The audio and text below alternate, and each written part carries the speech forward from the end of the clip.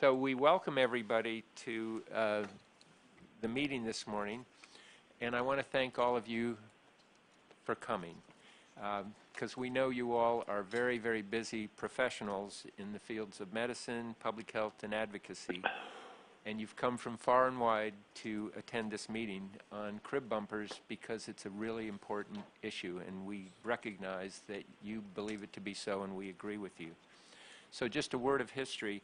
I think you all know that in May of 2013, the Commission granted a petition from the Juvenile Products Manufacturers Association for the Commission to address the risks associated with crib bumpers. In granting the petition, the Commission instructed staff to look beyond the specifics of the petition request to identify any and all regulatory options the Commission might take to address the risk of injury associated with bumpers. In response to the Commission's direction, on September 12th of this year, CPSC staff submitted a briefing package to us. In it, as I understand it, staff estimated based on their evaluation of the 100-plus fatalities known to the Commission where a crib bumper was present in the sleep environment, that on average, only about one suffocation death every other year could be attributed to crib bumpers. I certainly appreciate the professionalism and dedication of CPSC staff, but I am aware that other experts in the field have looked at the same data and other information have reached different conclusions about the risk of crib bumpers. It's always been my practice in situations like this to listen to all voices who wish to be heard. So I've agreed to meet with those who wish to comment on staff's analysis, especially with respect to assessing and interpreting the fatality and injury data before the agency. I should also add at this point that last week a majority of the Commission voted to commence rulemaking under Section 104 of the Consumer Product Safety Act to address the hazards associated with crib bumpers.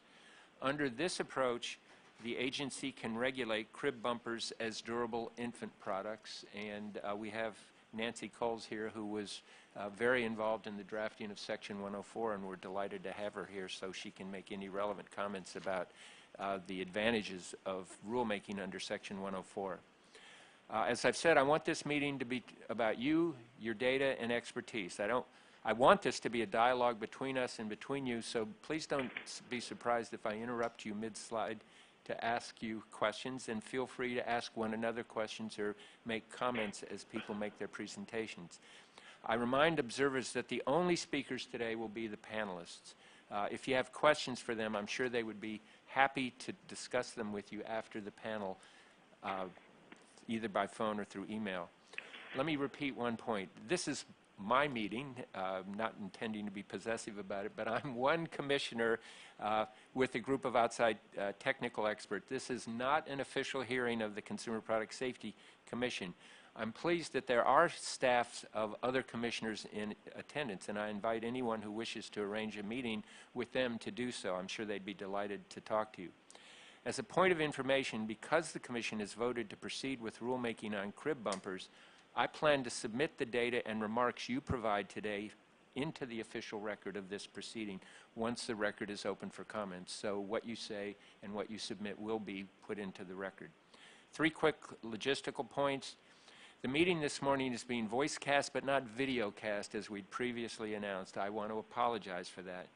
Please note, however, that those who wish to view, and those are people who are listening in, to wish to view the PowerPoint slides as they're being discussed today can do so by downloading them from CPSC website's public calendar page and following along as the speakers discuss them. On that point, I'm going to ask a favor from the speakers. Will you please reference the slides as you by number as you proceed. Also, if you're going to speak, there's a little bar on the microphone in front of you. It'll turn a red light on, and that means your microphone is on. This is being recorded, and the recording will be placed into the record. And the bathrooms are outside the security desk across the hall, so folks should feel free to come and go as they need to. Again, thank you so much for your time and expertise. I'm eager to hear your thoughts on how best to protect our most vulnerable consumers in their most vulnerable moments. What I'd like to do now is go around with introductions, and I'm going to start on my left with Jen Feinberg. Hi, I'm Jen Feinberg. I'm Senior Counsel to Commissioner Adler. NJ Shears from BDS Data Analytics. Hi, Ami Gadia with AAP's Department of Federal Affairs. Hi, I'm Rachel Moon. I'm a pediatrician at the University of Virginia, and I'm chair of the American Academy of Pediatrics Task Force on Sudden Infant Death Syndrome. Good morning. I'm Andrea Gielen. I'm a professor and director of the Johns Hopkins Center for Injury Research and Policy. Good morning. I'm Terry Covington. I'm the director of the National Center for Fatality Review and Prevention. And I'm Nancy Coles, director of Kids in Danger. Sarah Klein, Chief Counsel for Commissioner Adler. And Dr. Thatch, may we ask you to introduce yourself, please? Yeah, I'm Bradley Thatch.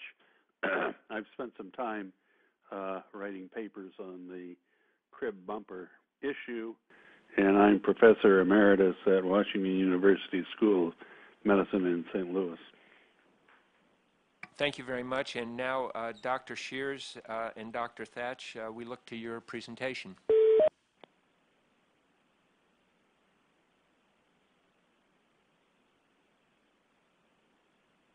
Thank you. Good morning. Arrow forward. Chew gum, walk at the same time. The purpose of this review is to look at crib dumper deaths that we documented in our 2016 Journal of Pediatrics article. We had looked at 48 deaths caused by crib bumpers from 76 deaths that had been originally identified. 43 of these we were able to match to the recent CPSC briefing package. 5 bumper deaths we didn't match because they were in the 80s and the CPSC briefing package started in 1990. So for these 43 deaths, we thought 37 that were diagnosed as asphyxia suffocation deaths and specifically described bumper involvement. So wedged between pillow and bumper pad, face pressed against bumper pad. There were 6 SIDS and a SUDI that were likely bumper related, head hanging off recliner and face pressed against crib bumper.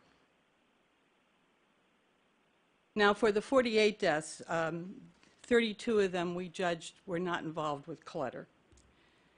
Wedging between a bumper and a mattress, 13 of those, 12 face against bumper, 3 where the arm was caught between the bumper and the mattress side rails with face pressed against bumper, wedged between crib and bumper after a likely climb out, and we give our logic of why we think the infant stepped on the bumper, and strangulations from a bumper tie. Now there were wedgings with a bumper, and I guess you could call that clutter if you want to. It's wedged between a bumper and something else. So pillows, recliners, a co-sleeping twin, and one wedged in a crib depression. This was a crib with structural integrity problems, but the infant was in the depression with the bumper around her head, preventing her from turning her head to breathe. Now, the staff review of addressability of the 43 deaths were 3 were likely, 17 were unknown, and 23 were considered unlikely. So here are the ones that are likely. Oh, I'm not saying the slide I'm on. I'm so sorry. Slide 7. In these cases, the staff agreed with the medical examiner. And you can see positional asphyxia lying face down in a bumper, this middle one nose and mouth into a bumper, and the third one I had no picture, suffocated in corner of the crib against a bumper. And you'll notice the middle picture has a problem with the crib. The crib is broken, but it has not affected the bumper. The infant's face is against the bumper. Now for the next series of cases, I'm going to talk about where the staff disagreed with the medical examiner. So slide 8, this is the baby face against bumper. You can see the crib has lots of things in it. There's an empty space where the baby was found. The autopsy, very specific. Infant found in a corner of the crib covered by a pad. that would cause asphyxiation. The CPSC team said the addressability was unknown. Several concerns. One, the baby was sick, had a respiratory infection, and been on antibiotics for 5 days. The pediatrician, however, who was treating him when interviewed said, "We don't think that the illness was severe enough to cause a death." The second concern was this is a 7-month-old and should be developmentally able to move its head, but the baby didn't. Here is a case of wedging with a bumper, and you can see the indentation in the bumper pad. This is slide 9. Again, a very specific autopsy finding. Infant became wedged between the mattress and the bumper pad of the crib. CPSC team thought this was unlikely to be addressable. And the reasoning was they could not tell if the face was truly into the bumper or into the place where the bumper and the mattress intersect.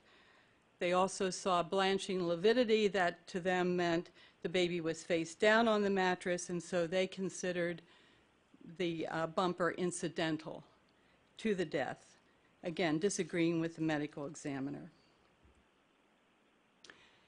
This is a case, you see a positioner in the crib, and to the right there's an empty space where the baby rolled over into the mattress.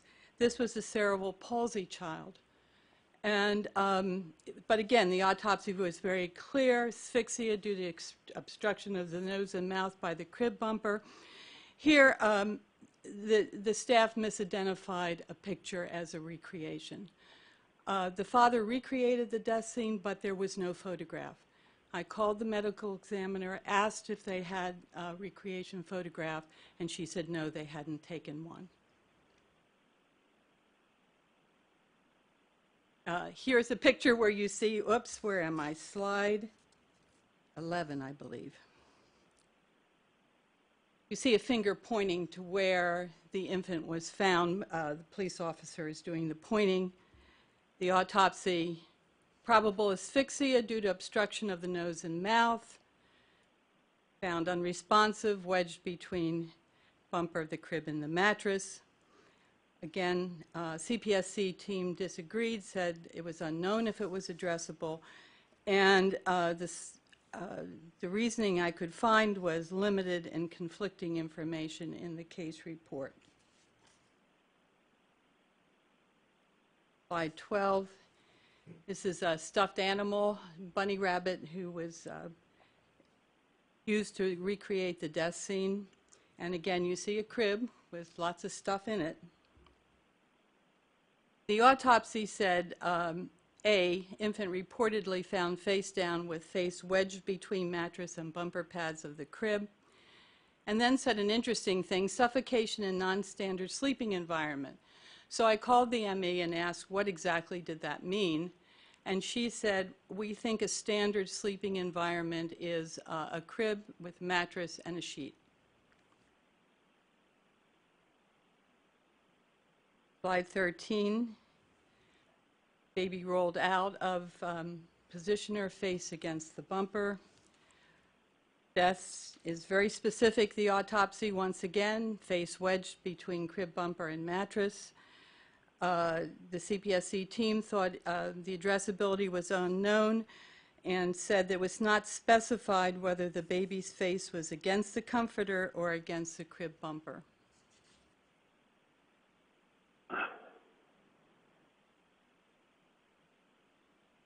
I just have a couple more of these. Slide 14. Well, you see the wedging, and the autopsy said positional asphyxia, face between pillow and crib bumper. The CPSC team said they were not sure whether the nose and mouth was pressed into the nursing pillow or bumper. But of course, with a wedging, that doesn't matter. Wedging is two surfaces. You take one away, and the wedging doesn't occur. And my last case is a sudden infant death case that we thought was likely a suffocation. This was 1992. Death scenes were not prevalent. And CPSC was doing a soft bedding study at that time. I was the team lead. And CPSC's investigators were going into the homes quickly after the baby died, interviewing the parents, asking them to place a doll. This is actually a CPSC photo. The medical examiner did the autopsy the day after the baby died, was not aware of CPSC's results or the picture, and so classified this as a SIDS. So my conclusions are, these cases illustrate that crib bumpers can cause deaths, and there's many more of them than the CPSC staff identified. The CPSC team often disagrees with the medical examiners and pathologists, but that's not highlighted anywhere in the briefing package. There's an occasional mention of what the ME said, but there's no, the reader doesn't understand the extent to which the team disagrees with the medical examiners. Thank you. Thank you very much. Dr. Thatch? Yes. I don't have a designation for the number of the slide. Anyway, this is apparent life-threatening events, or ALTIs, as it is known, associated with crib bumpers. Okay, there were a number of incidents identified from CPSC databases, January 1990 to October 2012. There were 146 incidences. From these, we identified 11 apparent life-threatening events. Okay, the next slide is the baby monitor alarmed, presumably indicating not breathing or perhaps a low heart rate. And mom found the infant face pressed against the bumper. Another case was baby monitor alarmed, and a 6-month-old female infant was found with head between crib and the crib bumper. The lips were blue and the infant was pale.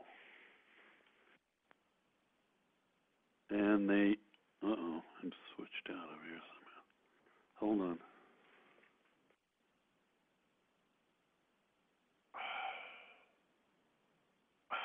We can hear you, Brad. Coming down on it. This is slide 19 for those who are following along. This is slide 19. Yes.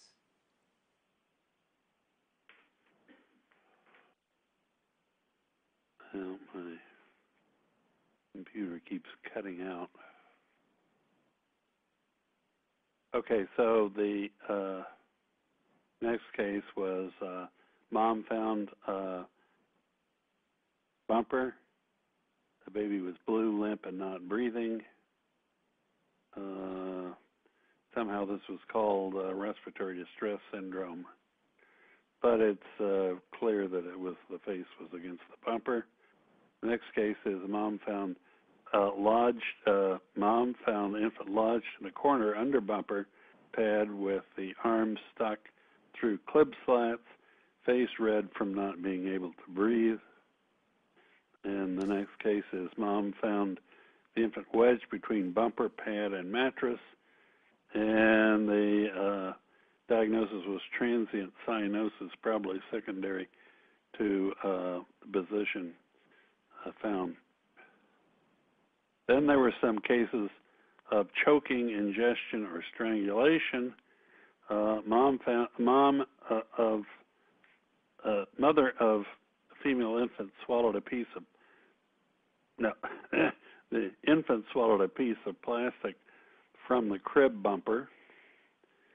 The next case, baby monitor alarmed, 7-month-old infant found with crib bumper strap obstructing her airway. The next case is a 6-month-old infant suffered temporary anoxia from suspected strangulation from tie-down straps. Infant stopped breathing, but the infant's cousin rescued her in time. And then we go to problems with infants falling out of the crib. A 10-month-old infant fell from the crib, stepped on the crib bumper, and the diagnosis when they went to the emergency room was closed head injury. A 17-month-old infant, mom thinks baby climbed into the bumper pads and fell out, and the diagnosis in the emergency room was closed head injury. The next one, victim pulled herself up and stepped on crib padding. Crib was at the highest mattress setting, and the diagnosis in the ER was head injury. And the final one is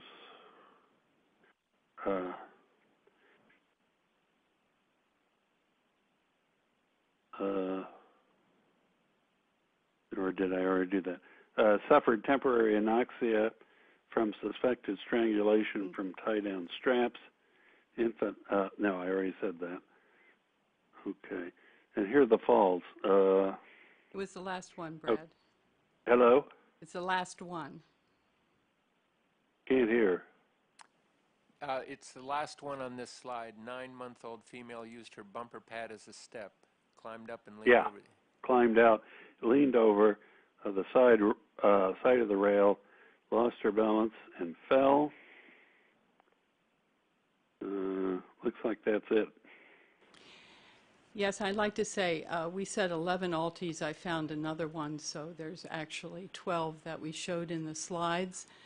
The interesting things about this is that when we did an analysis for our paper, the youngest babies were the near suffocations, about 5 months old on average. The strangulation chokings were about 7 to 8 months old on average, and the falls were 11 months old on average. There were no alties for limb entrapments or miscellaneous. Dr. Thatch or Dr. Shears, I do have a question. When we're looking at these, what you could call near misses, is there anything that would distinguish them from the fatalities other than fortuity and luck? Did you see any pattern that would explain why there was no fatality other than somebody came in and found the child or pure luck? I think most of the cases, someone came in and found the child. It was in most of the cases. I don't know what you mean by pure luck. Well, that would be pure luck, that somebody walked in before the child Yeah, expired right. and saw the child and saved the child's life, but otherwise that child would have become a fatality.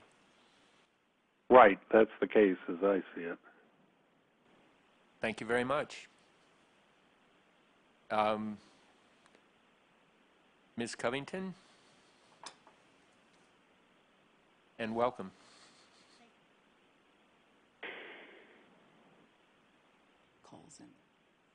While they're working on the slides, I had a question for Dr. Shears and Dr. Thatch, which is, Dr. Shears, in your presentation, you distinguish your conclusions from those of the staff. And I was just curious on the alties. I just couldn't remember. There were no staff. I'm sorry, there are no staff determinations on the alties. Okay, thank you. As they get going on this, I'll start talking. I was asked to present on data that we have in the National Child Death Review Case Reporting System, which I'll explain a little bit what that is, and they're considered non-CPSC cases. We had worked with Dr. Shears a couple years ago to try to match the cases that we had in our database with the cases that CPSC had, and I think you identified 2 or 3 that they actually were the same case. So in the There were 3. And the cases that I'll present on that came after November 2013 are new cases that weren't known. I'll skip through some of these slides real quick. I just wanted to mention what Child Death Review is so you have a perspective on where these cases come from. Child Death Review is a multidisciplinary case review that usually happens in communities across the country where people come together and review the deaths of preventable child deaths. And the team typically brings a whole lot of information to the review. They'll have coroner reports, medical examiner reports, death scene investigation reports, law enforcement, interviews, and medical records, et cetera, and they talk about the case. And the purpose of child death review is really to identify risk factors in areas where a community could prevent deaths. In the United States, we have child death review in all 50 states. 37 have local teams, and then 12 states have only state-level teams. We also, and I should say that our center is funded by HRSA primarily, although the CDC also funds a sudden and unexpected infant death case registry, which funds a good number of states to review 100% of all of their sudden and unexpected deaths, which has given us a little bit more robust data into the system. In 2005, we designed a case reporting system so that teams could enter their data into a database. And we built this system that allows data to be collected, entered, analyzed, and aggregated across local, state, and at the national level. So we now have access to the real rich case information that comes from the teams. It's a web-based system. There's about 1,200 data elements, and it's housed at the Michigan Public Health Institute. So I'm going to skip to here. Just so you get a sense of the system, there's 45 states that voluntarily use it now. We've got about 2,000 users, about 1,300 teams, and we have about 167,000 deaths now in the database. But the system has gone through a number of permutations. I think we're at version 4.1 right now, and I'll explain to you why that's important in terms of trying to understand the bumper pad cases. The limitations is that except in a few states that review 100% of all of their sudden unexpected infant deaths, the data can't be used as population data, and you can't calculate rates. And that little sentence is supposed to mean there may be cases with a good amount of missing or incomplete information. It's a voluntary system, and it's up to the states to put in what they can. Also, child death review standards vary across jurisdictions as to the quality of scene investigations and case reviews. And then there are times where teams may classify as a death differently than the coroner or medical examiner would, but it allows there's a place in the report from where you can actually designate that happened. We have a number of questions related to sleep-related deaths. I'm just going to show you. These are just so you can see what the forms look like. And this, by the way, we're so bad at numbering our slides. This is slide 8. So there's a whole section on the form that regardless of whether a death comes in as a suffocation, a SIDS, or undetermined, those are the main SUID categories, a team can go to this section that says was the death related to sleeping or the sleep environment for children under the age of 5. And then it allows the team, there's a whole lot of questions about where was the sleep place, were they sleeping alone, what was in the crib, et cetera, or the sleep place.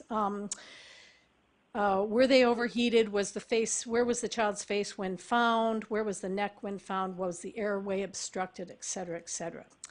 The two most important things that are for my presentation is that we changed the form in late November of 2013. Before that, what we realized is that we couldn't narrow it down to what was really the main factor causing the problem in the sleep environment.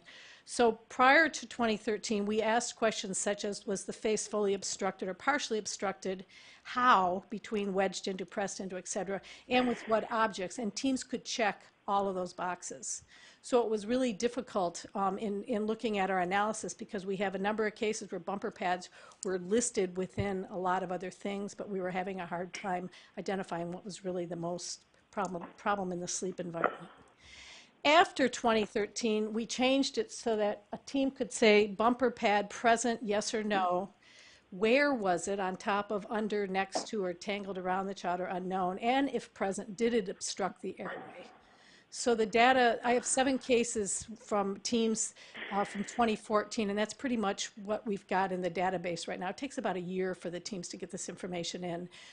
We've got 7 cases where it was the bumper pad that was listed solely as the item that obstructed the airway. So just to give you the data, we downloaded data for this presentation, or actually for some work we were doing a little while ago, and the data that we're looking at is not 167, it's only 95,000 deaths because the teams have to tell us, the states tell us when the data is clean and ready to be used for national analysis. There were 16,140 SUID cases in there. 87 of those were checked under that sleep-related item. 62 cases where the bumper pad was checked as relevant to the death. And 55 of those were where they checked it in that piece that I talked about before 2013, and then 7 cases where they listed it as specifically causing the obstruction. So I wanted to also say that the good news is that all 62 of those, there's also a place in the form where teens can mark whether or not there was a death scene investigation and who conducted it. And we were really happy to find out that all 62 of those had had a death scene investigation. And this is, Dr. Shears had shown some pictures, but this is what we're hoping typically you would have in a death scene investigation, would be a description of where the child was found, placed and where it was found. Just so you can see, these are the agencies that had conducted the death scene investigations, which we were pleased with, and they're not mutually exclusive. But there were, in our opinion, probably quality death scene investigations conducted in these cases. So in looking at the data that was collected through November 2013, we had 55 cases where the bumper pad at least was checked as an object relevant to the death. And then we had the 7 where they actually checked the bumper pad and that it was present and it obstructed the airway. Out of all the 62 cases, what we did then is the teams write narratives, and every one of these cases had a written narrative. I think there was one that did not, and it's the narrative where we can find most of the rich information. The teams tend to write really long narratives. They talk about a lot of things. They talk about the family, the condition of the house, the family's socioeconomic status. Oftentimes they talk about whether drugs or alcohol are present, et cetera, et cetera. There's a lot of information in the narratives.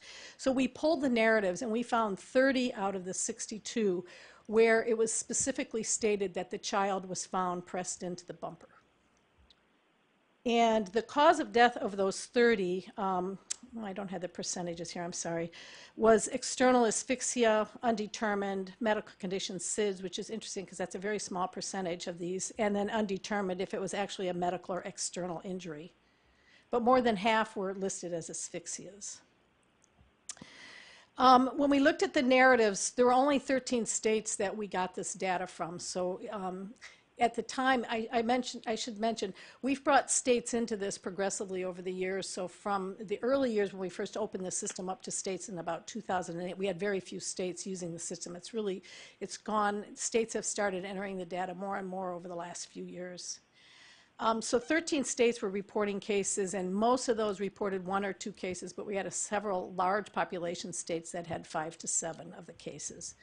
27 of the cases, the child was under the age of 1, and there were 3 where the child was ages 1 to 4. More than 90% were sleeping in cribs, and more than 90% were in their own homes. I just wanted to give you a sense of some. I went last night, and I could have given you the narratives on all 30, but I thought we really don't have time for that. But I wanted to get you a sense of what we read in the narrative, because it's pretty explicit what they're writing.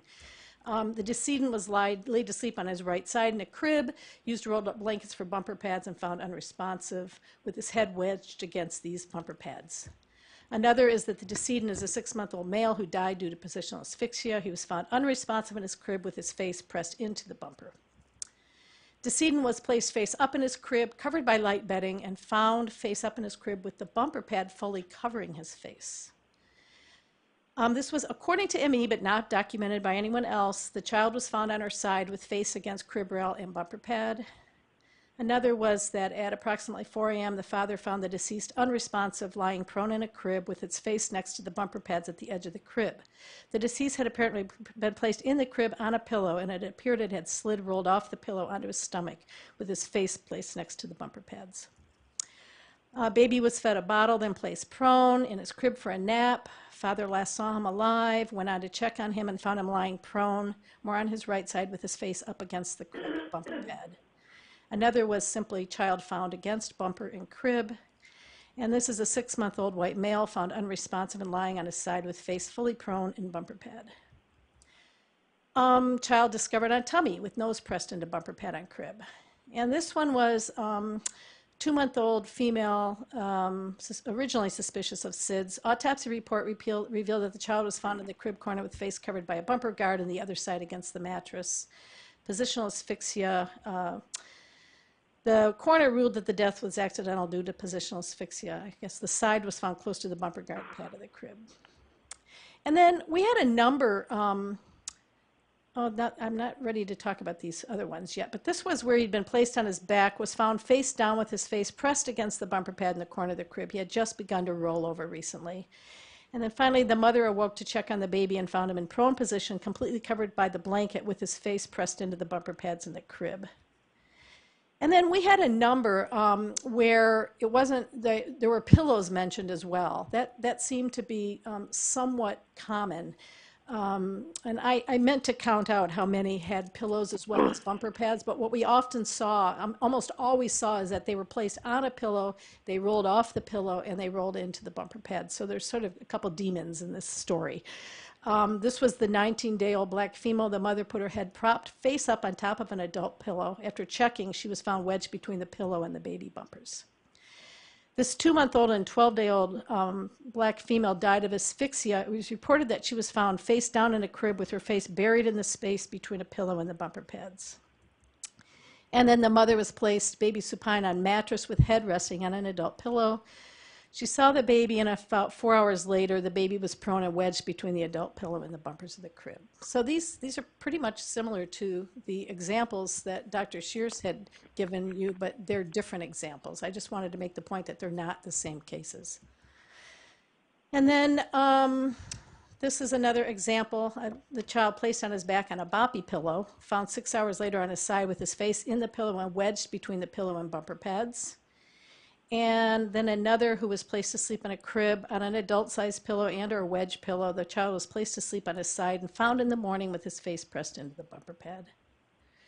And those are my examples for you, and that's pretty much what I have to present. So I guess my first question is, you've given us the narrative on some of the cases. May we get your copies of the narratives for all of these Yes, 30 we can. cases? Yep, That would be terrific. absolutely. I didn't think you'd want to hear them all during this 15-minute presentation. Actually, I would, but, Okay. but at least enough to have it so we can put it in the record, and we thank you very much.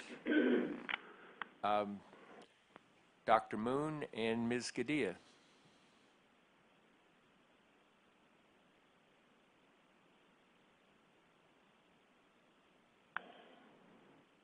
By the way, we're running ahead of schedule, so there's no need to speak fast. I think most of the people in the room listen fast, but there's no need. So again, for those of us on the table, if we have questions or comments, I invite them. I've confused everybody because I don't have any slides.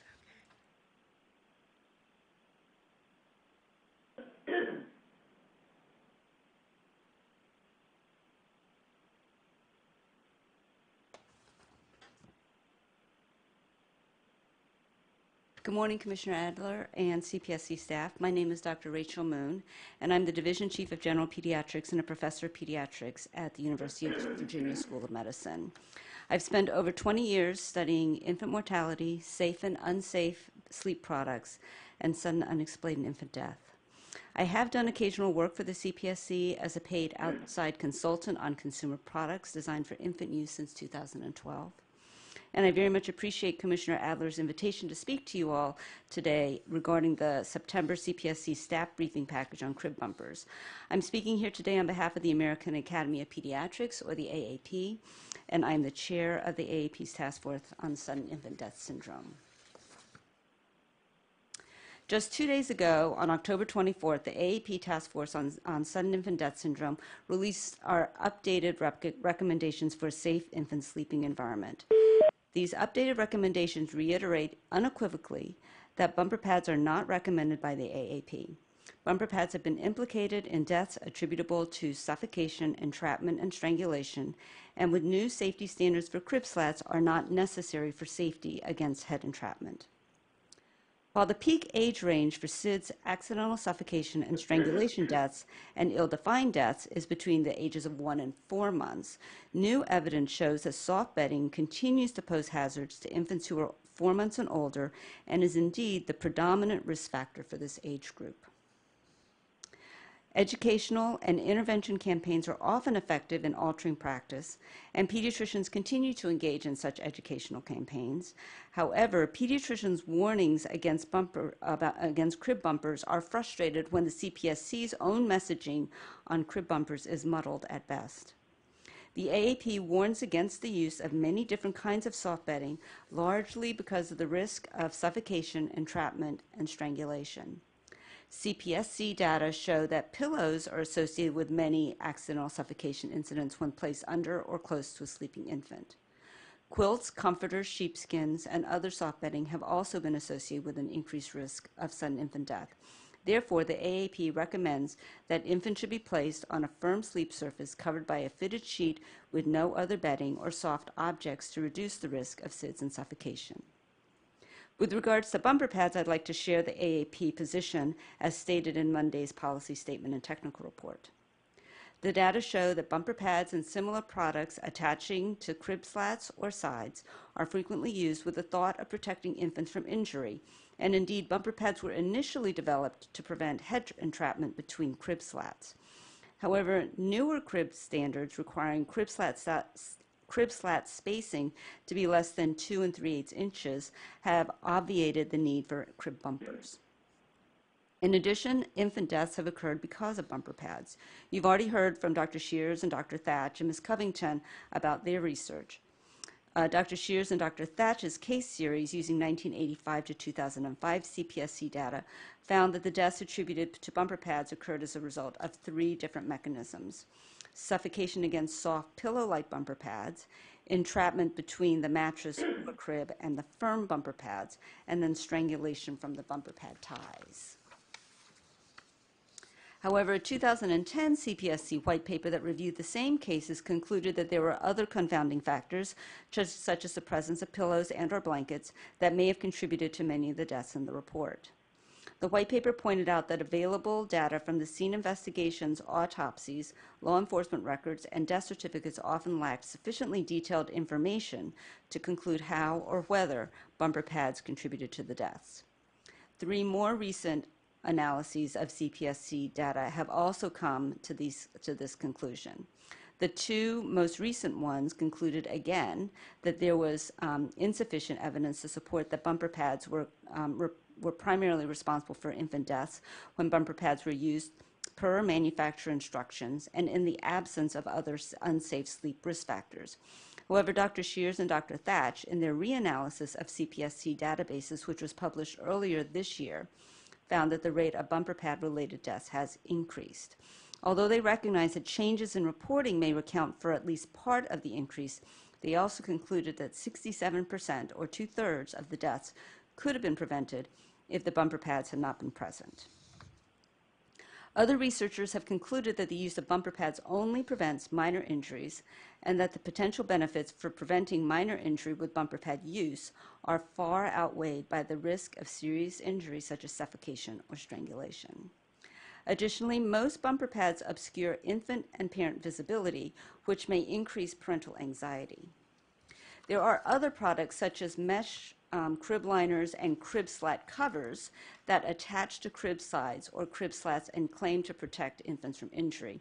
However, there are no published data that support these claims. Pediatricians, we're fond of saying absence of evidence is not evidence of absence. And without published or peer-reviewed data that demonstrate that these other products that attach to crib sides or crib slats, such as the mesh crib liners or crib slat covers, do not pose a potential for suffocation, entrapment, or strangulation, these products cannot claim to be safer alternatives to crib bumpers, and the AAP does not recommend their use. We urge CPSC to look to peer-reviewed data in making these and other safe sleep assessments. Although nearly 100% of parents are aware that babies should sleep on their back, fewer than 50% are aware that babies should not sleep with soft bedding. And we believe that this is largely because of the confusing messages that parents receive. They see advertisement after advertisement for bedding, including crib bumpers, and thus believe that they are not good parents unless they provide a soft, comfortable sleep environment for their infant. Unfortunately, these good intentions often end up being deadly. We believe that when crib bumpers, when used solely for the use of infants younger than 6 months of age, are allowed to be sold, this confuses the safe sleep message for parents. I cannot tell you how many times I've heard from a parent the belief that if they sell it, it must be safe. A surprising number of parents believe that there's an agency out there that tests all infant products before they go on the market to make sure that they are safe. In other words, an FDA for infant products. Unfortunately, as we all know, there is no such agency. And we understand that the CPSC is not a proactive agency that tests products before they're sold, but a reactive agency that alerts consumers to problems with products that are already on the market. With regards to reasons that parents use crib bumpers and the misconceptions therein, our qualitative research with mothers of infants have found that the primary reasons for purchasing crib bumpers are that, one, they're cute, and two, because parents believe that crib bumpers will prevent serious injury, largely from head trauma and limb entrapments. With regards to head trauma, I'd like to apologize ahead of time. I'm a little bit of a science geek, which is why I'm here. And so I'm going to take everybody back to high school physics, where we learned the formula F equals ma, or force equals mass times acceleration. So the force needed to incur major head trauma, which I consider a concussion or worse, requires either a large mass or a large acceleration, or both. Okay? So the 50th percentile for weight, which is what on Earth we use to represent mass, for a 6-month-old is 6.5 kilograms, or approximately 14 pounds. Okay? And the reason I'm using the example of a 6-month-old is that's what the manufacturers have said is the age limit for the crib bumpers. So one estimate of the force required to sustain a concussion is approximately 95 G-forces. Or if you use physics units in newtons, which is the universal unit for force, it's 931 newtons. I know I'm getting in the weeds here. If one assumes that this estimate is true, then for a 6.5 kilogram baby to generate enough force to sustain a concussion, he or she would need to accelerate at the rate of 103 meters per second squared. Okay? I think you said 143 in your paper. 143, yes. To give you a point of reference, a car that goes from 0 to 60 miles per hour in 3 seconds has an acceleration of 9 meters per second squared. So in other words, an infant, in order to seriously injure their head against a crib, has to get a serious running start. And you would need more than the crib distance to get that running start. So the second concern that parents have is limb entrapment. The majority of these entrapments are reported after the age of 6 months, which is past the age limit for crib bumper use. Therefore, if the product is used according to manufacturer instructions, then the product should not even be in the crib with these infants and therefore would not prevent limb entrapment. Even if we consider crib bumper use after the age of 6 months, I think that all of us would agree that although they cause momentary distress on both the part of the parent and the infant and the caregiver, this is a fairly benign condition compared to infant death. We therefore respectfully disagree with and are admittedly perplexed by CPSC staff finding that the risks of bumpers do not outweigh the benefits. We believe the benefits to be non-existent, particularly if the bumpers are used as the manufacturers intend, and the risk to be substantial. We also believe that it doesn't make sense for the CPSC staff to say that there is insufficient evidence to support that bumper pads were primarily responsible for infant deaths when the bumper pads were used per manufacturer instructions and in the absence of other unsafe sleep risk factors, and then use prevention of infant limb entrapment by using bumper pads against manufacturer instructions as a reason to not recommend action on bumper pads. The CPSC's own website states that CPSC is charged with protecting the public from unreasonable risks of injury or death associated with the use of the thousands of types of consumer products under the agency's jurisdiction. CPSC is committed to protecting consumers and families from products that pose a fire, electrical, chemical, or mechanical hazard. A ban on crib bumpers unequivocally meets this standard and mission. Crib bumpers are associated with deaths, and they pose a mechanical hazard to infants. But rather than recommending a ban on bumpers, the September staff briefing package seems to take the stance that unless death occurs in association with a crib bumper in the absence of any other risk factor, they will not recommend action on crib bumpers. This is not the agency's mission, and this is not how pediatricians look at safe sleep. On the contrary, when determining the safety of a sleep environment, we look at the totality of the circumstances. We ask if anyone in the family smokes, if the baby is breastfeeding or formula feeding, and whether if the family is bed sharing. We understand that elimination of each risk factor can contribute incrementally to sleep safety. The presence of crib bumpers is one of these risk factors. We also understand that the CPSC has to look at the overall impact of any action. For instance, it is impractical to ban all soft bedding as other population groups besides infants use soft bedding. However, crib bumpers are supposed to be used only by infants younger than 6 months of age. Therefore, we believe that the ban would have little or no negative impact on the rest of the population, but would have a tremendous positive impact on infant sleep safety. If crib bumpers, as they are currently being used by consumers, whether in cribs with infants with colds, with other soft bedding, or with sleep positioners, are involved in one infant death after another, the way to protect the public is to disallow their use, not to contort reasoning to permit the use of crib bumpers. The staff package clearly states that soft bedding is a suffocation hazard, despite its ostensible purpose of keeping an infant warm. However, the staff package does not support a ban on crib bumpers, even though they pose the same hazards as soft bedding, because staff say that bumpers ostensibly serve the purpose of protecting infants from limb entrapment. This is logically inconsistent, confusing to consumers, and deadly for infants. A ban on crib bumpers would reinforce the message that no soft bedding of any kind should be placed inside a baby's crib. There is one surefire way to prevent infant deaths from crib bumpers. Don't use them ever. The AAP reiterates its request to the Commission to ban crib bumpers. Thank you. Thank you very much. Just a couple of quick reactions to what you said. First of all, with respect to education campaigns, I think the Commission follows the philosophy that was enunciated by our chairman at a recent conference on information and education, which is there's a hierarchy of public health approaches, and the first approach is always to try to design out the problem, because as I keep saying, it's easier to redesign products than it is to redesign consumers. And if a redesign won't work, if it's impossible for a variety of reasons, then you try to guard against a hazard. You put some kind of protective barrier between the hazard and the consumer. And then the third one, if you can't find a way to approach it either through redesign or through guards, is to use education. So we certainly understand education has its place, but I, for one, am skeptical that education would ever be a be-all and end-all. It's part of a totality of approaches, and I appreciate your remarks there.